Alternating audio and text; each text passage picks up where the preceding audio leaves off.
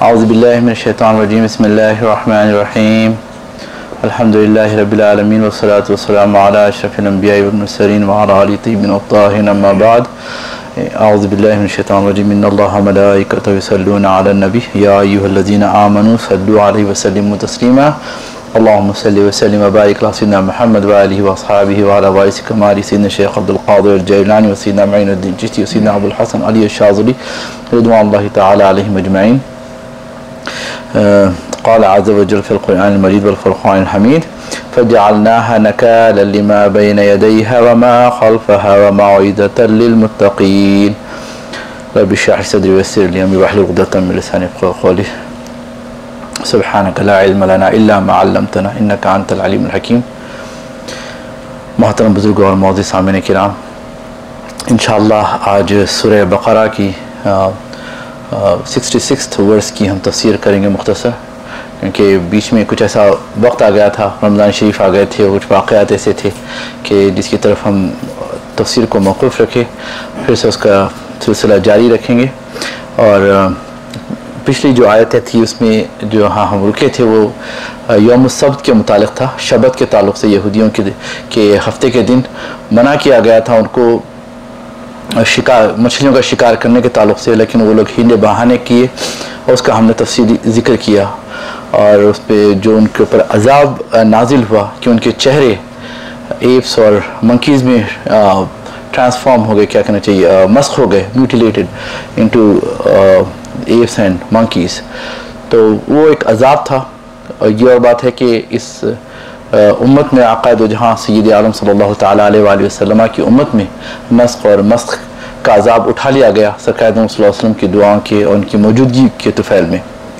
اب اسی کا سلسلہ ہم جاری رکھتے ہیں کیونکہ قرآن پورا نصیحت ہے ہمارے لیے اور امت محمدیہ کے لیے، اور خاص طور سے اللہ تبارک و تعالیٰ متقین کا ذکر کیا.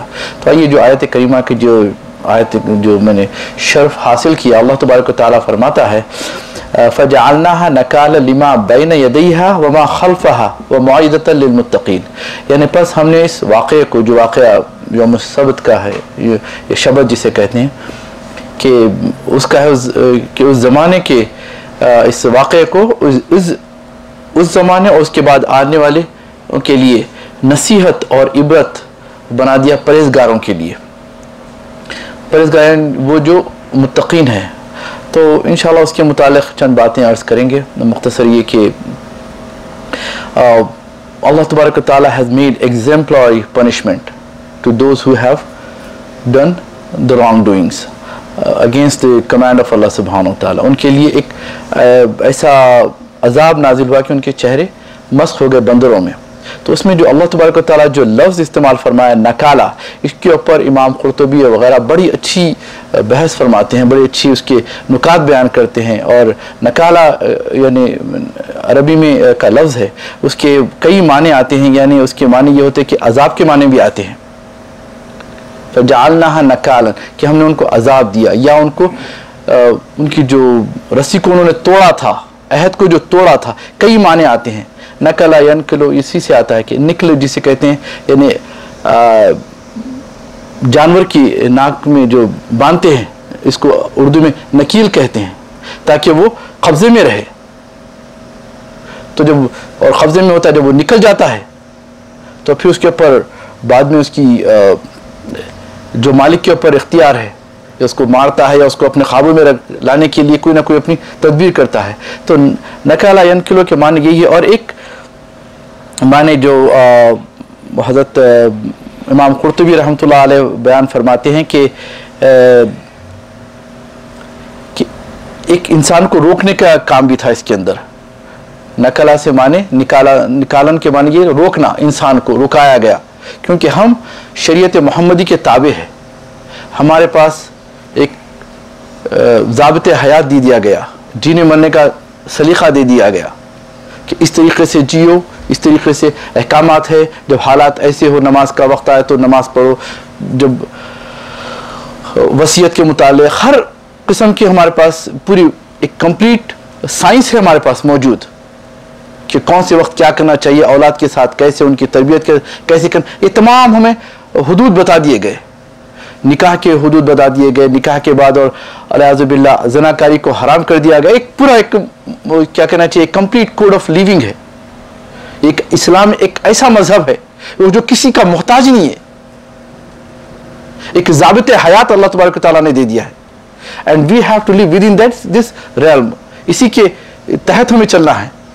अल्लाह ने हमें हुदूद बता दिए, तिलका हुदूद अल्लाह, यानी एक अल्लाह के हुदूद हैं, उससे आगे तुम बढ़ोगे तो फिर यू आर योर ओन। उसका जो भी खुमियादा भुगतना है वो क़यामत के दिन। दुनिया में आज़ादी है आपको, यू कैन डू एनीथिंग। तो बात उनके चेहरे नस्ख मस्ख हुए। ये और बात है ये उम्मत में हराम, यानी ये उम्मत में ख़त्म हो गए। और हमारे पास मना भी किया गया कि जगहों में क्या करते थे कि कत्ल करने के बाद उनके चेहरे मस्ख कर देते थे, म्यूटिलेट कर देते थे। जैसा सैयदना अमीर हमजा अलैहिस्सलाम का चेहरे अक़दस को म्यूटिलेट किया गया था, नऊज़ु बिल्लाह। इसको मना कर दिया गया। इस्लाम में हराम है अगर कोई काफिर भी ईमान वाले की जद में आके मर जाए तो उसके चेहरे को नहीं बिगाड़ना है। और अफसोस की बात है आज हम अजीब अजीब कार्टून्स बनाते हैं, खुद मुसलमान ही बनाते हैं, किसी बदअकीदे का बनाते हैं तो ऐसी जलील नहीं बनाना चाहिए, हराम है। चाहे कि हम दूसरों को रुकाए, लानत है उनके ऊपर जो रसूल पाक सल्लल्लाहु अलैहि वसल्लम के नऊज़ु बिल्लाह कार्टून बनाते हैं और मुकाबला करते हैं। चूंकि उनके पास ब्लास्फेमी लॉ है नहीं, उसका वो फायदा उठा रहे हैं। अगर इस्लामी हुकूमत हो तो फिर उनके ऊपर इस्लामी हुकूमत को इख्तियार है कि उनको सजा दे जो भी उनकी उसकी सजा है। और आका दो जहां सल्लल्लाहु अलैहि वसल्लम की शान अक़दस में कोई गुस्ताखी करे तो फिर उसकी तो सजा मौत है, उसके लिए कोई माफी नहीं है। तो चूंकि हम जैसा यूएस में रहते हैं, यहां पर वो इस्लामी लॉज है नहीं, तो लेकिन हम क्या करते हैं, with in this law we work. अगर खुदा न खास्ता सदबार खुदा न खास्ता अगर हमें हमारा हक नहीं दिया जाए तो क्या किया जाए, हम प्रोटेस्ट कर सकते हैं, बतवा माइग्रेट हो सकते हैं, किसी पर जोर जबरदस्ती नहीं की जा सकती है। तो डेनमार्क के वाकयात भी कुछ इसी तरीके के हैं। इससे हम बड़े बेजार हैं। अगर कोई सरकार सल्लल्लाहु अलैहि वसल्लम का चेहरा बनाता है, नऊज़ु बिल्लाह अल्लाह की फिटकार है उसके ऊपर। सरकार सल्लल्लाहु अलैहि वसल्लम इज अ मैचलेस, उन्हें अपनी तस्वीर बना रहा है कमीना, अस्तग़फिर। क्योंकि जब सरकार की खूबसूरती का हम जिक्र करते हैं, बुखारी मुस्लिम तमाम किसी ने बयान करने से कासिर रहा, इतने खूबसूरत थे मेरे सरकार कि आपके चेहरे को कि कोई ताब ना सका। और हर कोई अपने इस्तेदाद से सरकार को देखा है, सरकार अपने जमाल से लोगों के सामने जाहिर नहीं हुए, हर कोई अपने अपने अंदाज से देखा है। अबू जहल ने देखा है तो नऊज़ु बिल्लाह उसने मोहम्मद अरबी की शक्ल में देखा है, अबू बकर ने देखा है तो अल्लाह का नूर देखा है, उमर ने देखा है तो अपनी इस्तेदाद से देखा है, अल्लाह का नूर देखा है। वो सरकार सल्लल्लाहु अलैहि वसल्लम का चेहरे अक़दस है। अगर कोई नऊज़ु बिल्लाह मरदूद बनाता है तो उस पर अल्लाह की लानत है। हमारा उसका हम protect with in the limits करेंगे, क्योंकि सरकार सल्लल्लाहु अलैहि वसल्लम का भी अगर जिंदगी पाक का मुतालिया करेंगे तो सरकार की जो मक्की जिंदगी थी, सुभान अल्लाह, he worked with in the system. जो आपने किया सिस्टम के अंदर रहकर किया, ये नहीं कि मुकाबला नहीं किया। लेकिन जब मदीना मुनव्वरा आए, फिर वहां इस्लामिक स्टेट बना, फिर जब फतह हुआ तो फिर इस्लाम पूरा दाखिल हो गया, तो अब अहकामात बदल गए। तो ये बहरहाल एक बड़ी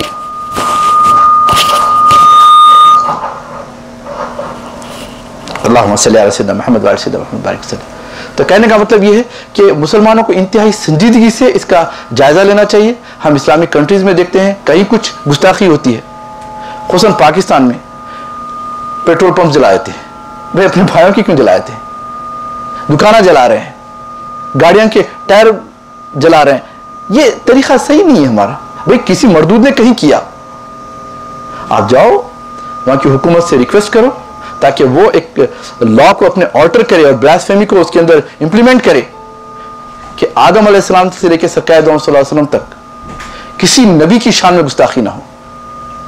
सैयदना ईसा अलैहिस्सलाम खुदा की कसम हमारे नबी है, उनकी शान अक़दस में गुस्ताखी कुफ्र है। हज़रत मूसा अलैहिस्सलाम की शान अक़दस में गुस्ताखी कुफ्र है। आका दो जहां सल्लल्लाहु अलैहि वसल्लम की शान में गुस्ताखी कुफ्र है। अगर कोई बना रहा है कार्टून्स, अल्लाह की लानत है उसके ऊपर। अब हम we have to work with in the system.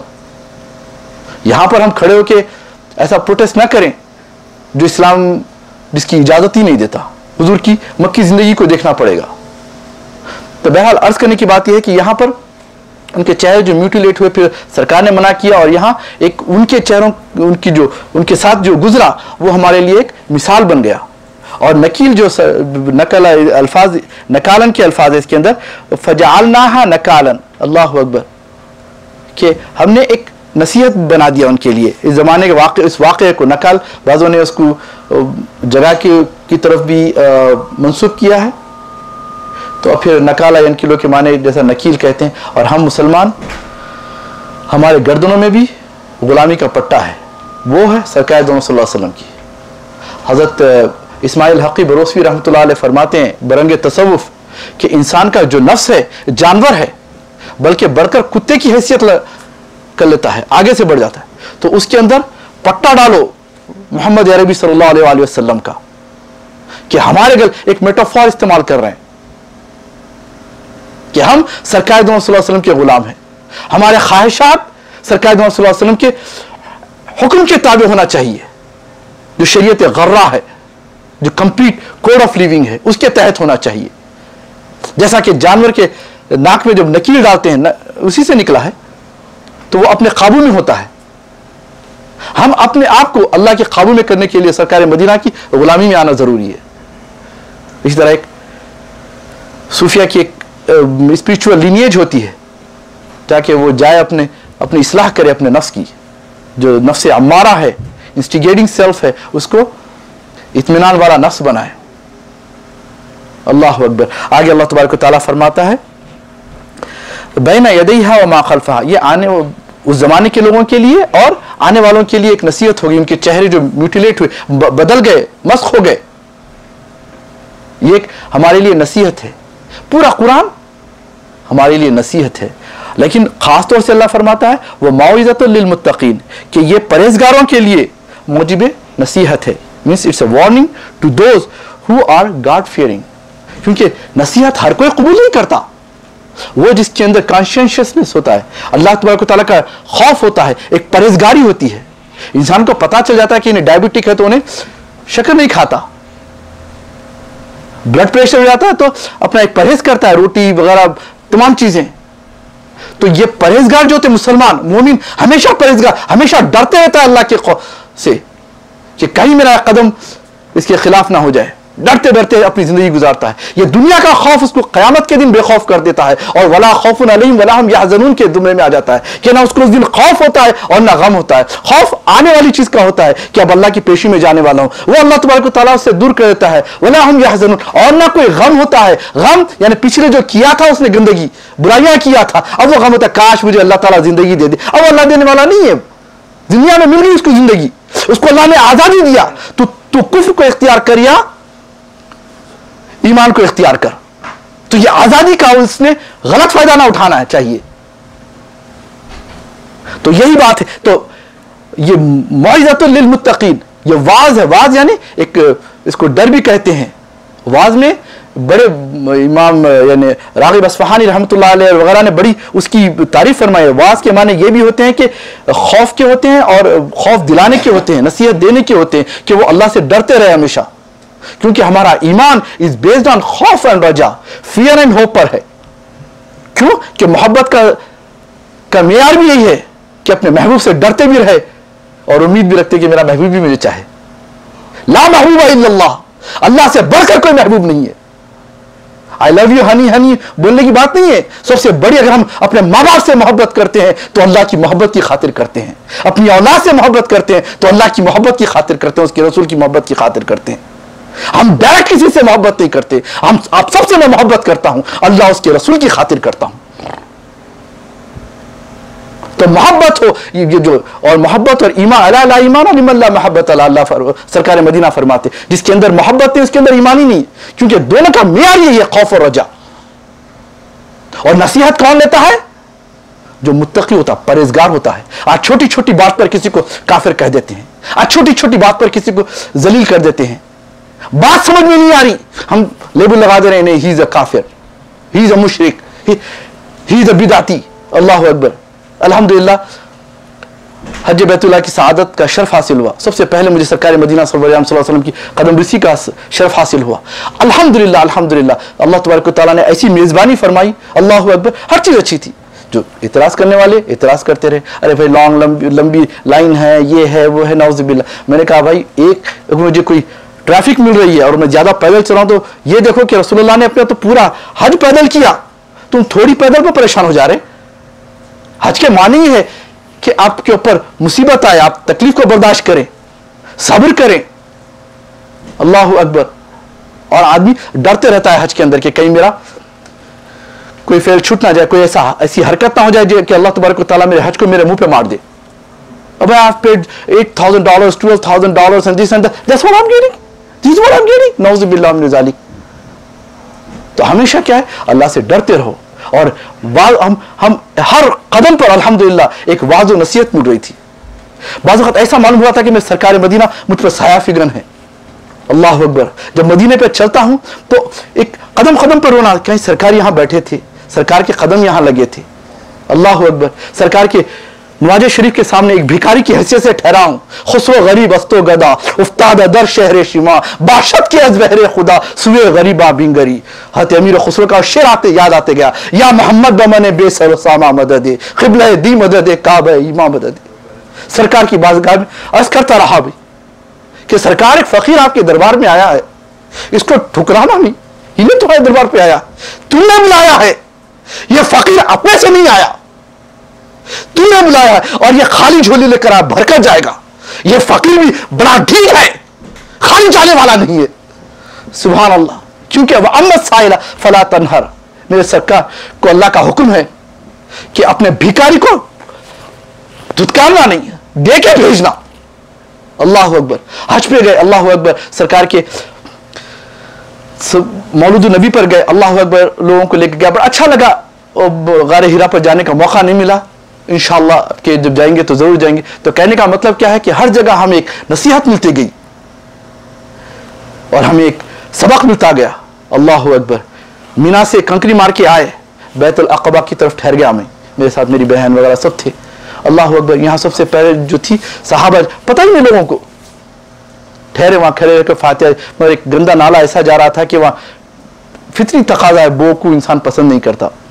वह किसी की इख्तलाफ वो करना नहीं, बहरहाल जो आशिक थे ठहर गए, हमें बो से कोई मतलब नहीं। यहाँ मेरे सरकार पड़ाव डाले थे, सहाबा जमा हुए थे, बैत दिए थे बैत अक़बा में। अल्लाह अकबर। तो तमाम बातों में बात कई मिक्स हो जा रही हैं। तो असल ये आयत का जो फहवा है, जो हमें सिखा रहा है अल्लाह तबारक व तआला कि पिछली जो वाक़यात हुए उम्मतों में, ये नसीहत उम्मत मोहम्मदी सल्लल्लाहु तआला अलैहि वसल्लम के लिए, और वो मौइज़तुल लिल मुत्तक़ीन, यानी जो वाज़ जो होती है, नसीहत जो होती है, डरने वाले जिनके दिलों में खौफ होता है अल्लाह का, डरते रहते हैं। अल्लाह अकबर। एक मदीना मुनव्वरा में एक मेरे दोस्त आए, आके मुझसे मिले, बचपन के दोस्त थे, 8th ग्रेड, माशाल्लाह। कहा कि चंद दोस्त और भी आए थे, कहा कि आपके वो हज़रत अबी तालिब पे हमने बयानात सुने। अल्लाह अकबर। अब तो कोई मुसलमान उनके ईमान का इनकार नहीं कर सकता, वही जिस पर अल्लाह ने माँ। मैंने कहा भाई बाज़ उलमा की हैं, इतना जज्बात मत आ जाओ, अलियाज़ु बिल्लाह। लेकिन अब वो लोग जिनके दिलों में अब कजी है, वो बैठे हुए, नहीं हम तो उनको यही मानेंगे। अल्लाह अकबर, अलियाज़ु बिल्लाह। तो खैर वहाँ पर कुछ ऐसे बयानात भी हुए, तो थोड़ा सा वहाँ के भी वाक़यात मैंने आपके सामने अर्ज़ कर दिए। तमाम मेरी इस तकरीर का, इस आयत करीमा की तफसीर का यही है कि जो ईमान वाले होते हैं वो खौफ वाले होते हैं, अल्लाह से डरने वाले होते हैं, बड़ी बड़ी बात करने से डरते हैं, गलत इंटरप्रिटेशन लेने से डरते हैं, जब कोई बात नहीं मालूम होती तो उसकी तह में जाके फैसला करते हैं, तो तस्वीर के दो रुख देखते हैं, just flip the coin to determine कि भाई ये क्वार्टर है कि निकल है कि डाइम है।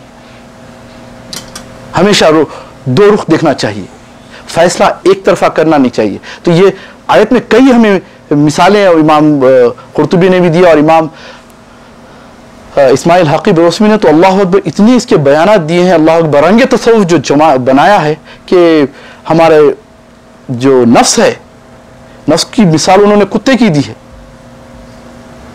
کہ کئی ڈائریکشن میں چلا جاتا ہے, بڑا خراب آزاد کتا بھی بن جاتا ہے, تو اس کو محمد عربی کے غلامی کا پٹا ڈالو تاکہ وہ شریعت غرہ پر چلتے رہے, کیونکہ دنیا میں جو آزادی ملی ہے اس کا ناجائز فائدہ مت اٹھاؤ.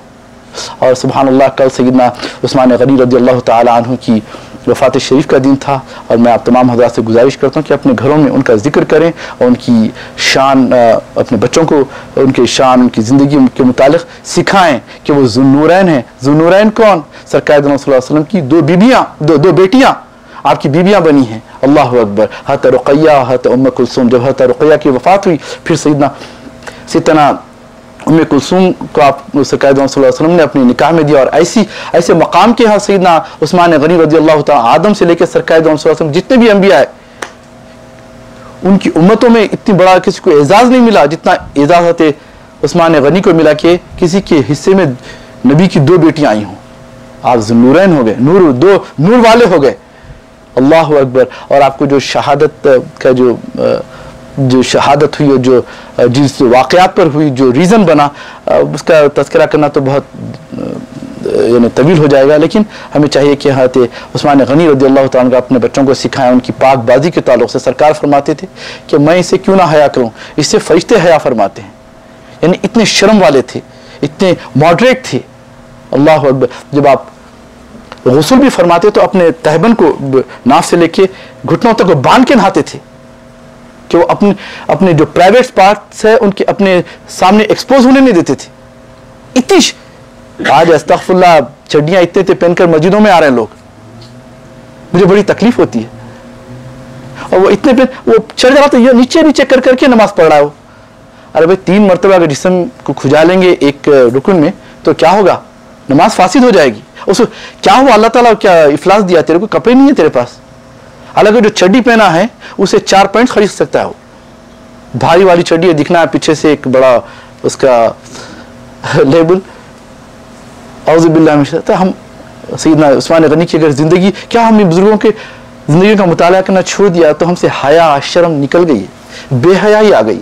بے حیائی بہت ہی, اس کو ہم بہت ہی ماڈرن سمجھنے لگے ہیں. لیکن جو ماڈریٹ ان کی ماڈریشن تھی اس کو دیکھو, ہم ان کی زندگیوں پر ہم عمل کریں تاکہ ہمارے ایمان میں زیادتی ہو. اللہ تبارک و تعالیٰ سے دعا ہے کہ اللہ تبارک و تعالیٰ ہمارے گناہوں کو معاف فرمائے.